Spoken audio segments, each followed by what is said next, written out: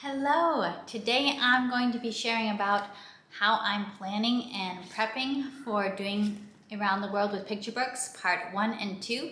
If you've been watching, you know that I am planning to use this as the spine for the literature and geography studies of our kindergarten year. I am really excited about doing this. Something you might not know is that my sisters actually are looking at what we're going to be doing and they want to be involved a little bit. So my sisters are actually also going to be involved in some of our geography studies this year. We're going to be doing some parts of it together, not necessarily in a 4-credit sense, but just because countries of the world, cultures of the world are interesting things to learn about. So my sisters who are in high school and in upper elementary school will be joining in on this study.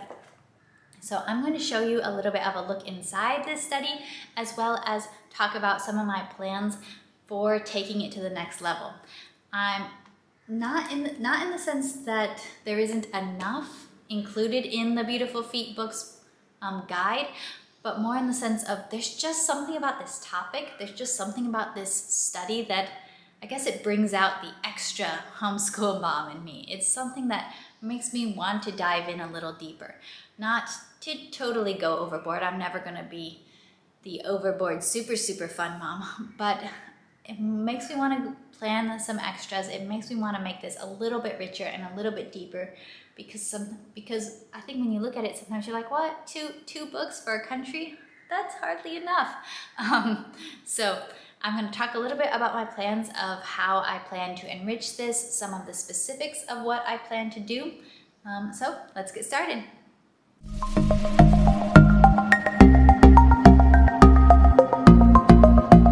Alright, I'm going to begin by giving you a look inside the guides, just in case you haven't seen inside these before, and then I'll kind of use these to give me some structure for how I talk about the extras that I am planning.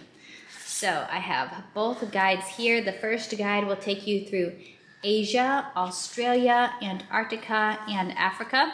Just a few countries from our big continents of Africa and Asia.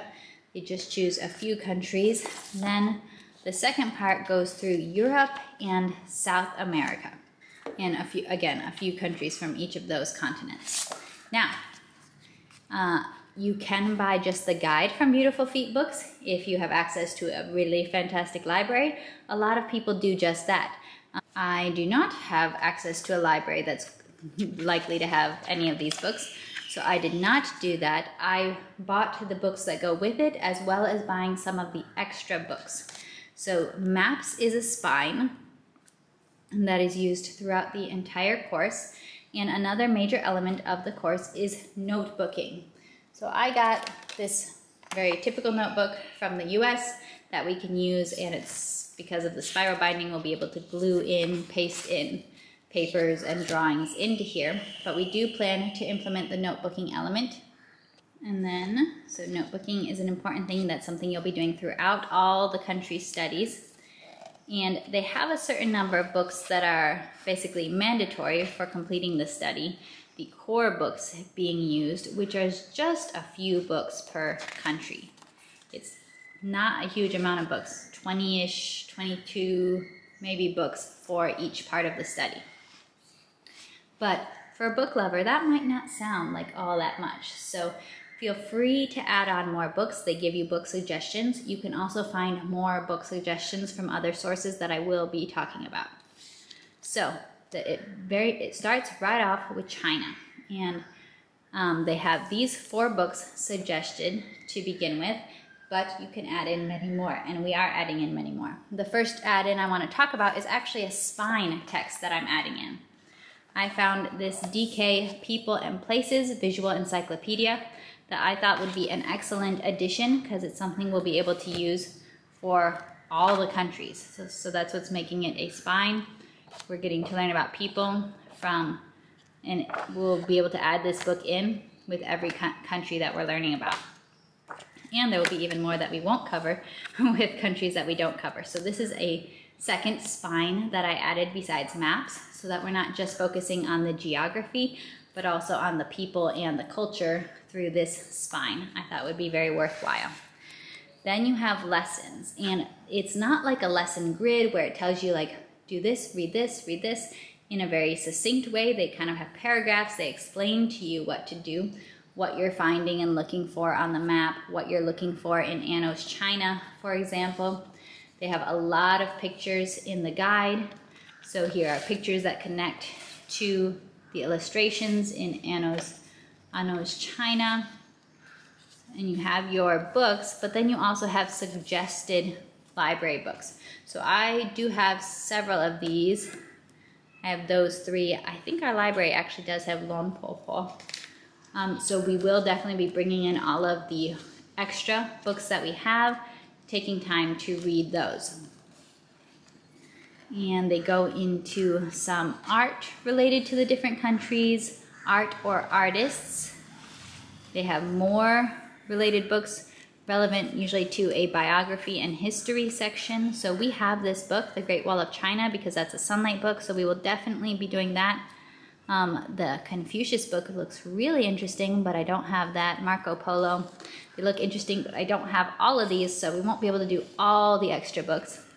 We also have art project connections. We can do Chinese painting, Chinese brush painting or calligraphy, and a nature connection where we get to go into animals that are native to China, as well as pretty much every country ends with a cuisine lesson where they invite you to make food from the unit. So I want to talk a little bit about how I am approaching planning. And I will say I am approaching planning with basically one country at a time. I'm deciding about how many weeks do I think I'll need to spend on one country. And for me, I think we're going to spend 3 weeks on China.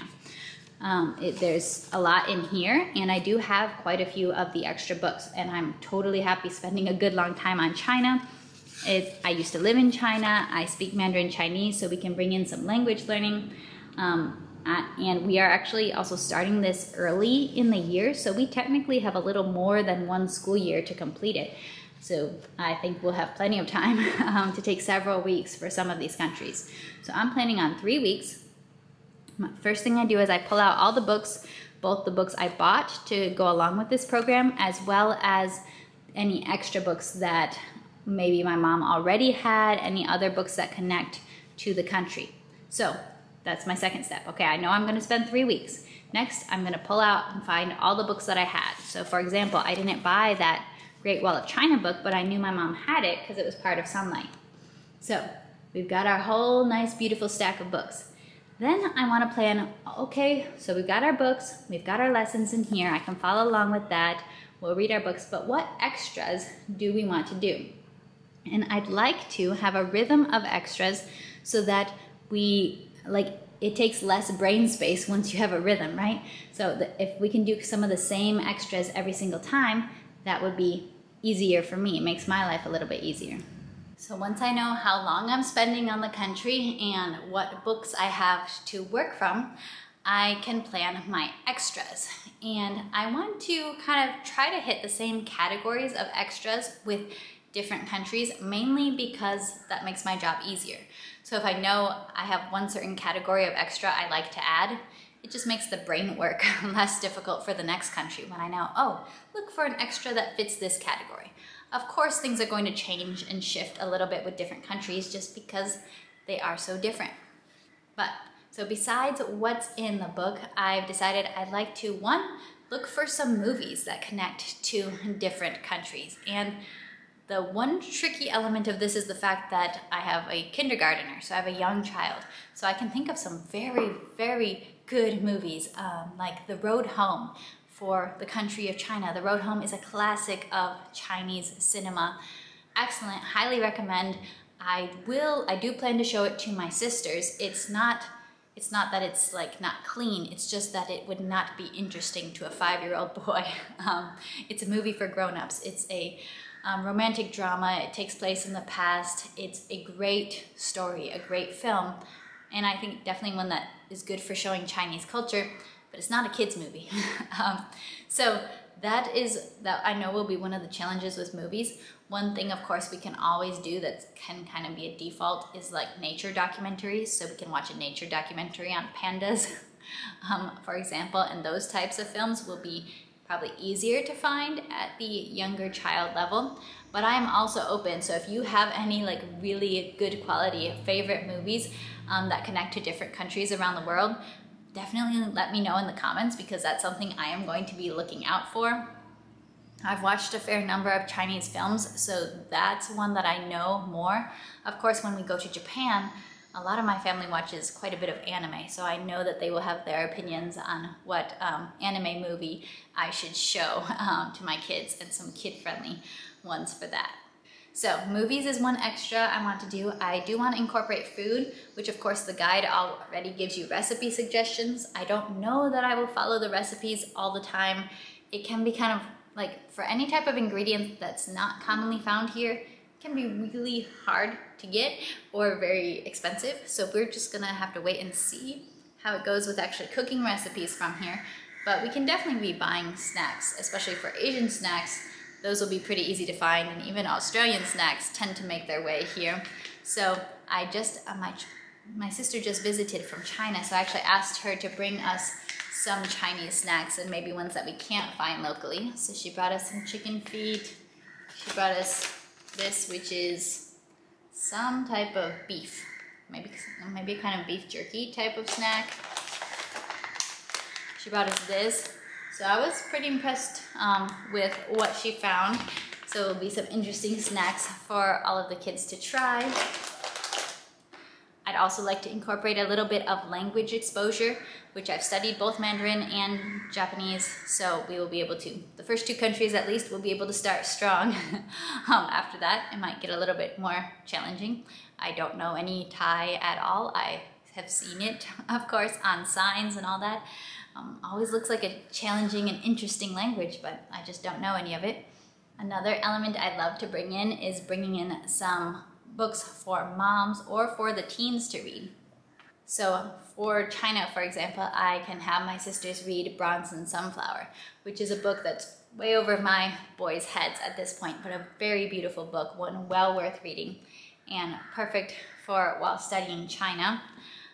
Another extra that I am experimenting with for China, and we will see how long I can keep it up, is to create a little display relating to the country that we're learning about. So I'll show you mine right now. I got most of these printables from Gentle and Classicals on Mission. They had an issue for China. They do have issues that line up with several of the countries that we are learning about. So I can use their beautiful printables for some of these units, but they don't have ones for all the countries. So I'm not quite sure of where I can find display items for all the countries yet. So stay tuned to see if I continue with this extra. I do really like how the China one turned out though. I'd also like to incorporate some very natural, hands-on type of art activities, which some of that will be included in the guide, and then some of it we can go a little bit further and add on some of our own ideas.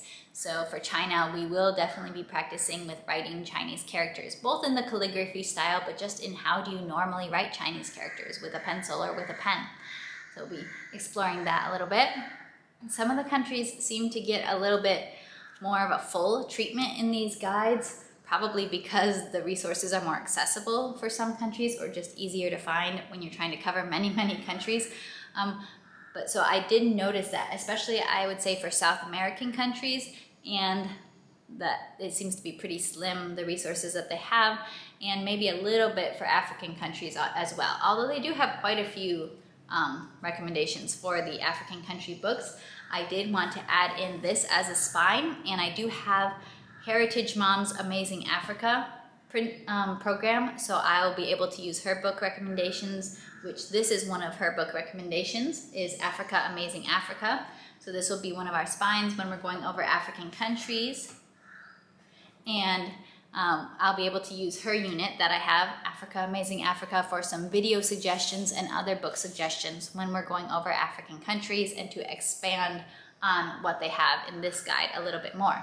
Then for South America, the book recommendations also felt a little bit slim, and the information that they had here felt a little bit slim, but the good thing is we've been using Beautiful Mundo for our Spanish curriculum, and actually a good number of Beautiful Mundo books are set in South America. Some of them are set in Central America, but there are some that are in South America, so I feel like we will just go and reread those and add those in.